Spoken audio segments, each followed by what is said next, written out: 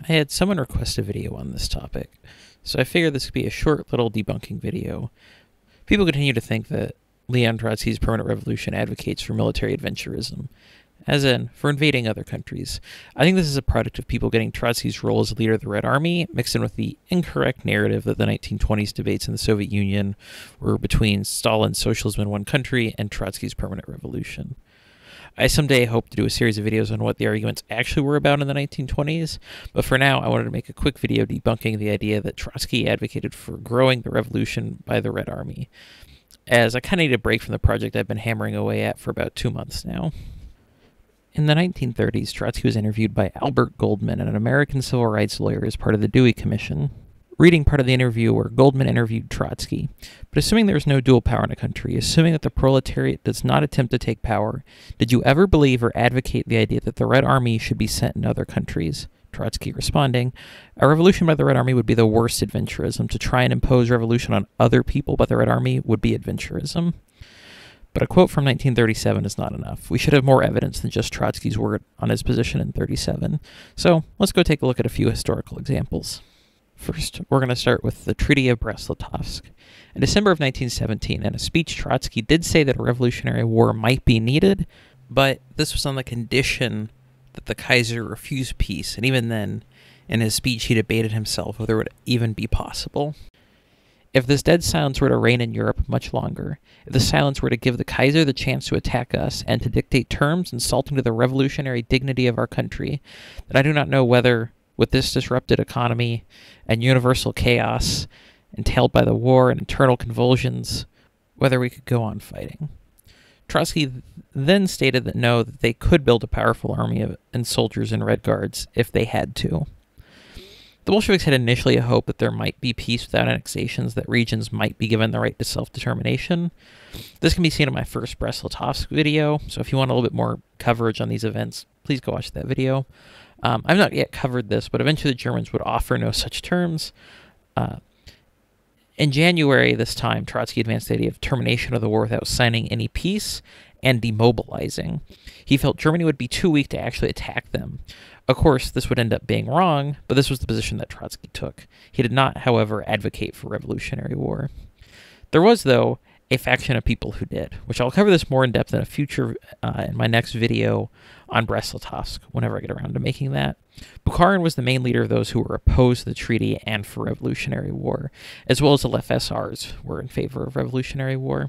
So we can see in the Treaty of Brest-Litovsk, while Trotsky felt it might be an option, it was in reaction to the idea of the Kaiser refusing peace and continuing to invade, not spreading the revolution at the end of a bayonet. Next, let's take a look at Trotsky's position on the war with Poland. It is worth mentioning that the war between the Soviet Republic and Poland was sparked by border skirmishes that had broken out without orders from the Polish or Soviet governments that occurred due to Poland seizing parts of Belarus and Ukraine. Though, like many events, I want to dive further into this topic in a future video. In July of 1920, Trotsky stated his intention with all Ukrainian and Belarusian territory secured, he would order the Red Army to halt and not advance any further and make a public offer of peace. Lenin and the majority of the Politburo were for the continuation of the war into Poland. No one in this fight argued for the idea that communism and revolution be forced on an unwilling Polish population. Lenin and others knew that in 1917 there had been Soviets in Poland and fairly strong support for communism there. They believed them to still be there and still be strong. Even in early 1920, Trotsky spoke about the Polish Soviets. None of them were fully aware to what extent they had been suppressed in Poland in the years since.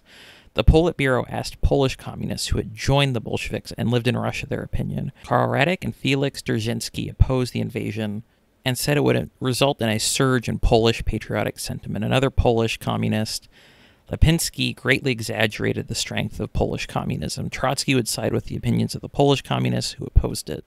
Trotsky would submit to the decision of the majority and carry out his job, despite opposing it. When the war did turn to disaster, Trotsky argued in favor of a peace deal, which Lenin supported.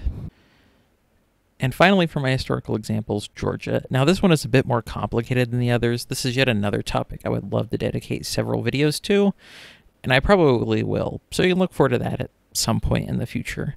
But for now, we can cover enough to talk about Trotsky's opinion of it.